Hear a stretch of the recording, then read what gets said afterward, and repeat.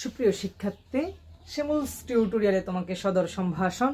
আজকে আমাদের আলোচনার বিষয় এসএসসি 2024 সালের কুমিল্লা বোর্ডের যে সাধারণ গণিত প্রশ্নটি ছিল, সেই সাধারণ গণিত প্রশ্নের 7 নং সমস্যাটি সমাধান। 7 নং সমস্যাটি এসেছিল ত্রিকোণমিতিক অধ্যায়ের আলোকে, অর্থাৎ নবম অধ্যায়ের আলোকে। চলো আমরা একে একে সমাধান করি। ক নম্বর প্রশ্নে দেওয়া ছিল থিটা ইকুয়াল টু 6 ডিগ্রি হলে 3 sin theta minus 4 sin cube theta equal to what, অর্থাৎ এর মান কত। তাহলে আমরা ক নম্বরের সমাধানের ক্ষেত্রে লিখি, দেওয়া আছে থিটার মান হচ্ছে 60 ডিগ্রি এবং প্রদত্ত রাশি যে অংশটার মান নির্ণয় করতে বলছে সেই অংশটা হচ্ছে 3 sin theta minus 4 sin cube theta. এটা প্রশ্নে দেওয়া ছিল 3 sin, এক্স্যাক্টলি আমাদের থিটার মান দেওয়া ছিল কত প্রশ্নে, 60 ডিগ্রি, মাইনাস 4 sin থিটার মান 60 ডিগ্রি এবং উপরে একটা কিউব। তাহলে লিখতে পারি 3 sin 60 ডিগ্রির মান কত, sin 60 ডিগ্রির মান হচ্ছে √3/2, √3/2 মাইনাস 4 sin 60 ডিগ্রির মান কত, √3/2 উপরে কিউব। তার মানে এখানে লিখতে পারি 3√3/2 মাইনাস 4 ইন্টু এই যে কিউবটা √3 এর উপরে আছে এবং 2 এর উপরে আছে। যদি 2 এর উপরে কিউব হয় তাহলে তার মান কত দাঁড়ায় 8, এবং √3 এর উপরে কিউব, √3 এর উপরে কিউব মানে হচ্ছে √3 কে 3 বার গুণ, একবার, দুইবার, তিনবার। তো দুইটা √3 গুণ করলে আমরা লিখতে পারি একটা 3 এবং একটা √3। তার মানে এই অংশটার মান দাঁড়ায় 3√3। এখন দেখো এইটা যদি কাটাকাটি দিই তাহলে কি হয়, 8 কে যদি 4 দ্বারা কাটি 2 থাকে, তাহলে এই অংশের মান হচ্ছে 3√3/2 মাইনাস এই অংশের মান হচ্ছে 3√3/2। এইটা কাটাকাটি দিলে 0 আসে। সুতরাং 3 sin theta minus 4 sin cube theta equal to 0 হয়। এই হচ্ছে ক নাম্বার সমস্যার সমাধান। এরপরে খ নাম্বার সমস্যা বলা হয়েছিল m/n equal to 2 plus √3/2 minus √3 হলে tan থিটা এর মান কত।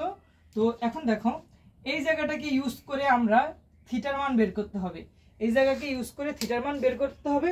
এরপরে আমরা টেনের সামনে শুধু থিটাটা বসিয়ে দিব, তাহলে সমস্যার সমাধান হয়ে যায়। তাহলে আমরা লিখি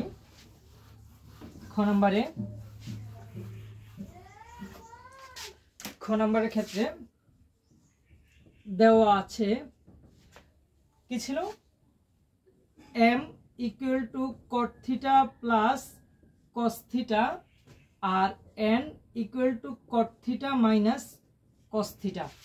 এইটা উদ্দীপকে দেওয়া ছিল এবং প্রদত্ত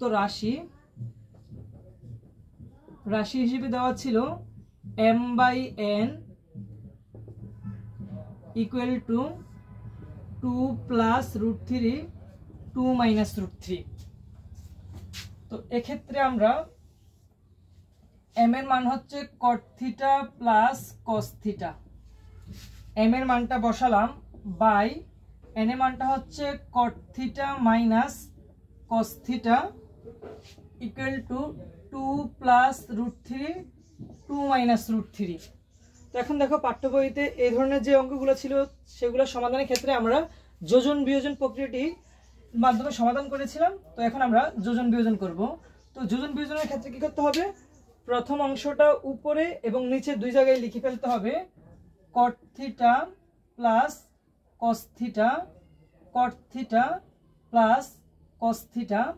এবার যোজন মানে হচ্ছে যোগ, অর্থাৎ এই নিচের অংশটা উপরে যোজন করতে হবে, যোজন মানে যোগ করতে হবে, এবং নিচের অংশটা নিচে বিয়োজন মানে বিয়োগ করতে হবে। কথাই তো বলি আমরা যোজন বিয়োজন, তার মানে প্রথমে যোজন তারপরে বিয়োজন। তো এই অংশটা কি, নিচের অংশটা নিচে বিয়োজন অর্থাৎ বিয়োগ করতে হবে। ঠিক অনুরূপভাবে এ পাশেও প্রথমে উপরের অংশটা দুই জায়গায় লিখবো, উপরে এবং নিচে একবার যোজন, নিচের অংশটা একবার যোজন একবার বিয়োজন। তাহলে আমরা সাইড নোট করবো যে এখানে যোজন বিয়োজন করে পাই। বা দেখো plus cos theta minus cos theta কাটা, তাহলে কি হয় উপরে 2 cot থিটা থাকে, উপরে এ একটা cot থিটা এবং এ একটা cot থিটা, মোট 2টা cot থিটা থাকে। এবার নিচের অংশে cot theta plus cos theta minus cot theta plus cos theta. এই ক্ষেত্রে কি হয়, এই ক্ষেত্রে হচ্ছে মাইনাস থাকা অবস্থায় যদি আমরা ব্র্যাকেটটা সরাই চিহ্নটা পরিবর্তন হয়, মাইনাস এটার সামনে মনে মনে প্লাস আছে, মাইনাসে প্লাসে মাইনাস, মাইনাসে মাইনাসে প্লাস, তাহলে cot থিটা প্লাসে cot থিটা মাইনাসে কাটাকাটি চলে যায়।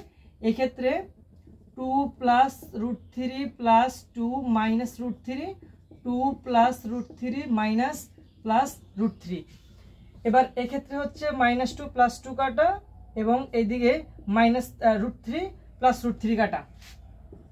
তাহলে এই ক্ষেত্রে দাঁড়ায় কি, নিচে একটা cos থিটা একটা cos থিটা, মোট 2টা cos থিটা, আর উপরে দাঁড়ায় কি 2 cot থিটা ইকুয়াল টু এদিকে হচ্ছে 4, এদিকে হচ্ছে 2 √3, 2 আর 2 যোগ করলে কত 4, আর এদিকে একটা √3 একটা √3, মোট 2টা √3 যদি কাটাকাটি দিই তাহলে উপরে 2 থাকে এবং এই দিক কাটাকাটি চলে যায়। তাহলে দাঁড়ায় কি cot theta by cos theta equal to 2 by √3, বা এখন খেয়াল করো cot থিটাকে ভেঙে আমরা লিখতে পারি cos theta by sin theta, আর এদিকে হচ্ছে cos থিটা, এদিকে হচ্ছে 4 বাই √3, বা এখন আমাদের উপরে একটা ভগ্নাংশ নিচে একটা ভগ্নাংশ, দুইটা ভগ্নাংশ থেকে একটা ভগ্নাংশে রূপান্তর করতে গেলে আমরা কি করি, প্রথম ভগ্নাংশ ঠিক রেখে ভাগের জায়গায় গুণ দিয়ে দ্বিতীয় ভগ্নাংশ উল্টে দিই। তাহলে প্রথম ভগ্নাংশ ছিল cos theta by sin theta, এইটাকে ঠিক রাখলাম এবং গুণ দিয়ে এই অংশটা উল্টে দিলাম।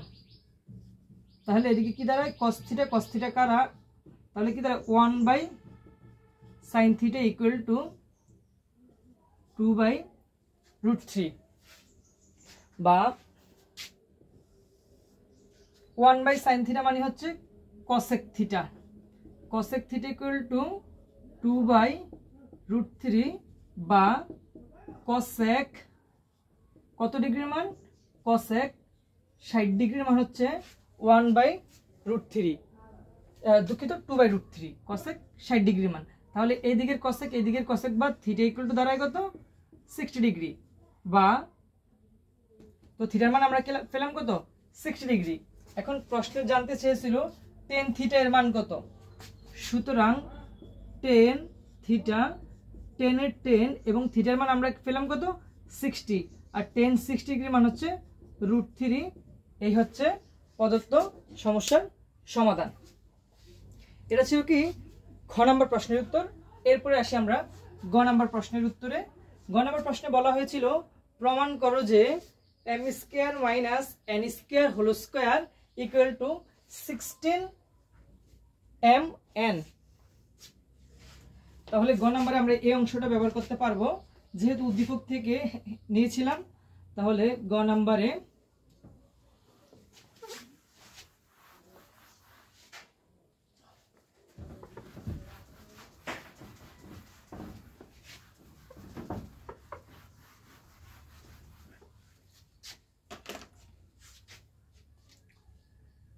আমাদের বাম পক্ষে দেওয়া ছিল, বাম পক্ষ দেওয়া ছিল m² minus n² whole square. এখন এই যে m এর মান কত, m এর মান হচ্ছে cot theta plus cos theta, m এর মান বসিয়েছি এই যে m equal to cot theta plus cos theta, m এর মান বসিয়েছি উপরে স্কয়ার মাইনাস n এর মান বসাবো cot theta minus cos theta whole square এবং উপরে স্কয়ার।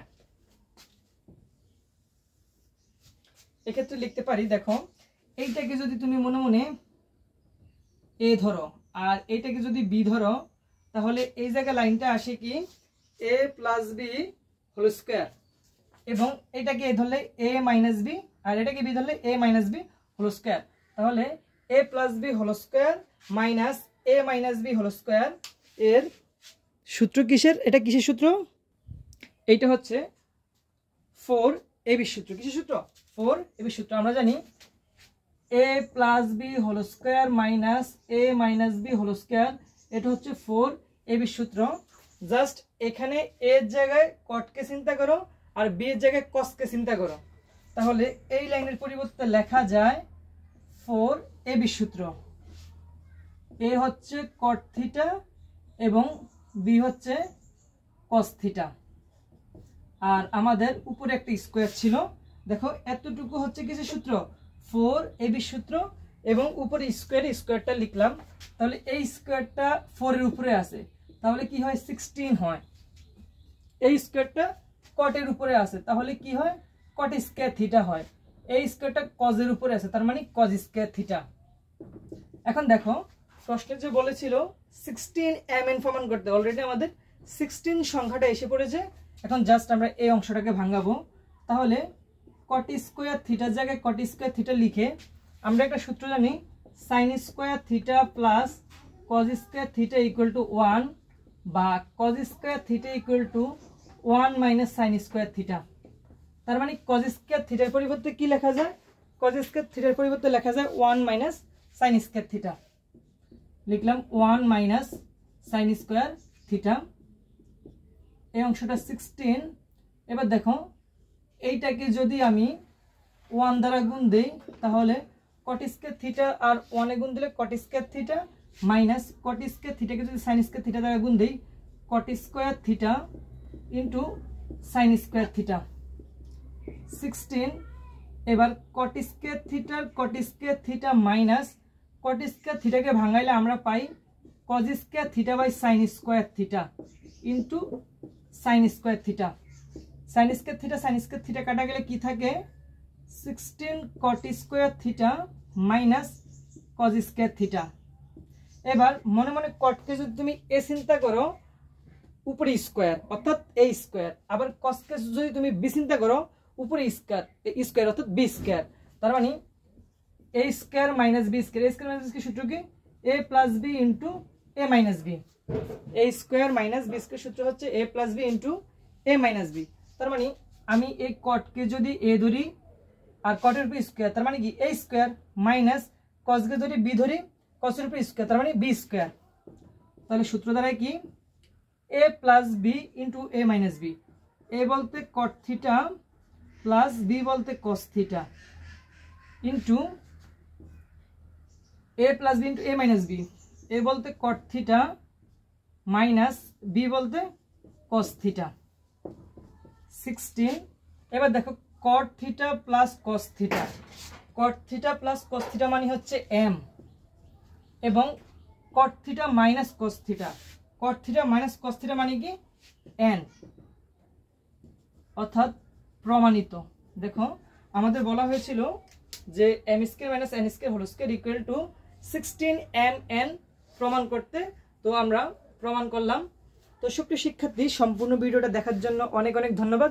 যারা আমার চ্যানেল নতুন, এখনো চ্যানেলটি সাবস্ক্রাইব করেননি, তারা অবশ্যই চ্যানেলটি সাবস্ক্রাইব করবে এবং পাশে থাকা বেল আইকনটি বাজিয়ে দিবে। আবারও ধন্যবাদ।